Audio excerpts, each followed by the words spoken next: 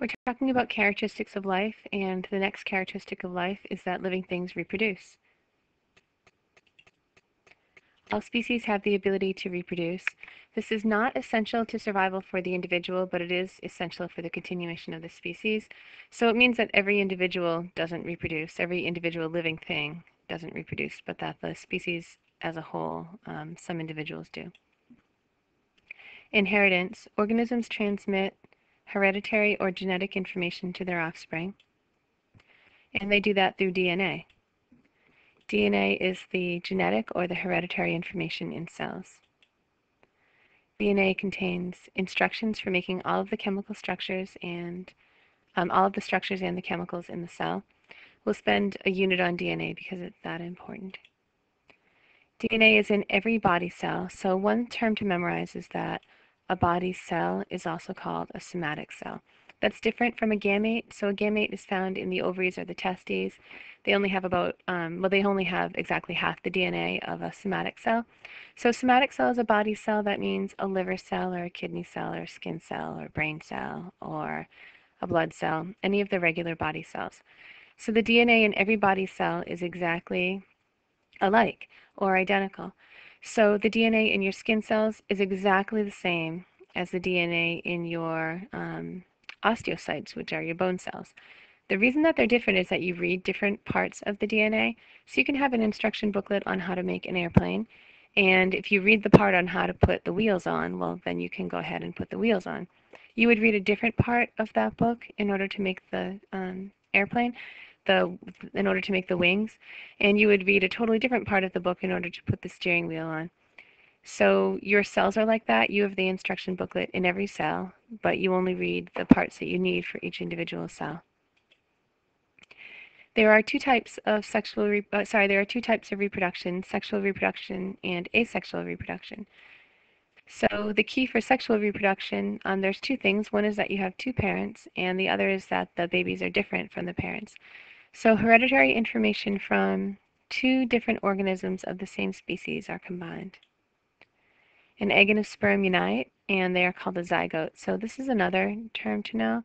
A zygote is a fertilized egg. So here's the egg, here's the sperm. Once the sperm fertilizes the egg, then you have a zygote. A zygote contains hereditary information from both parents. When you put an A in front of the word, it means not. So apolitical and political we talked about. We talked about, did we talk about cellular and acellular? Cellular would be that it has a cell, or it's made out of a cell, and acellular would mean it's not. Sexual means that you have two parents. Asexual means not, so you just have one parent. So hereditary information from one, usually unicellular but not always, organism that divides. The resulting cells contain identical hereditary information. So this was once one bacterium and now it's dividing. Pretty soon it's going to be two different bacteria and they are exactly identical to each other. Genetic information from just a single parent. So let's compare sexual and asexual reproduction. The type of reproduction can either be sexual or asexual. And we'll talk about good and bad. And you can pause for a little bit and decide what you think should go in here. I'm going to just go through the chart with you. So the thing that's good about sexual reproduction is that you end up making variety.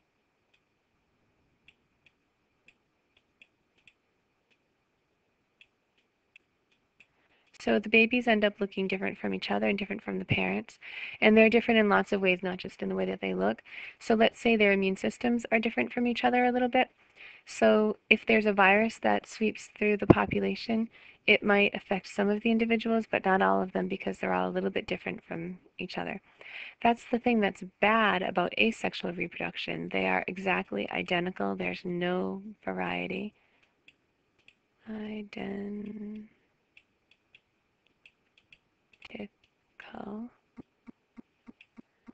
So if you have organisms that are exactly identical and there's a virus that preys on them, then that virus is going to have a bunch of easy targets because they're all going to be exactly the same.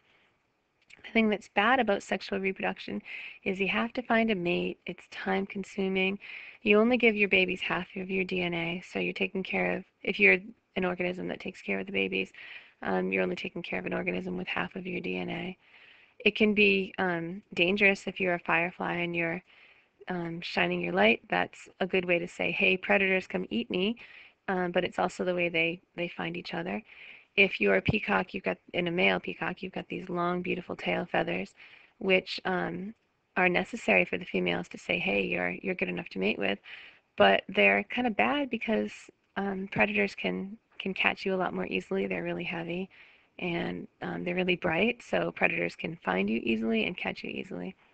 The thing that's good about asexual reproduction is it's fast. You don't need to find a partner. You can just make your babies all by yourself, and so it's quicker.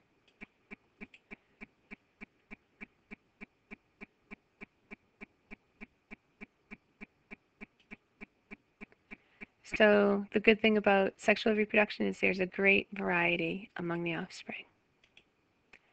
And the bad thing is that you need two individuals, it's time consuming, can be dangerous.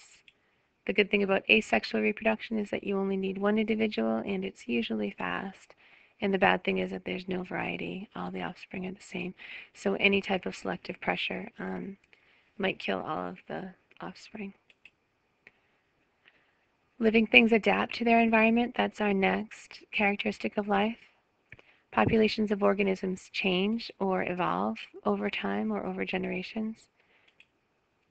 So this explains how many different kinds of organisms or species came into existence. And it explains how modern organisms are related to past organisms. It also shows how organisms are related to each other. So these are two different types of bunnies. This one lives in places that are not white necessarily, or at least not for long. So this one might live around here in Massachusetts, and it might blend in a forest environment, whereas the white one would live up north where it's snowy more, and so it's going to blend in the white environment. If you take this one and move it here, it would really show up here. If you take this one and move it here, it would really show up there. So this one is best suited to its environment, and that one is best suited to its environment. Evolution explains in part why organisms look and behave the way they do, and it provides a basis for explaining the relationships among different groups of organisms. So we have a whole unit on evolution that we'll do toward the end of the year. And we're going to stop for right now.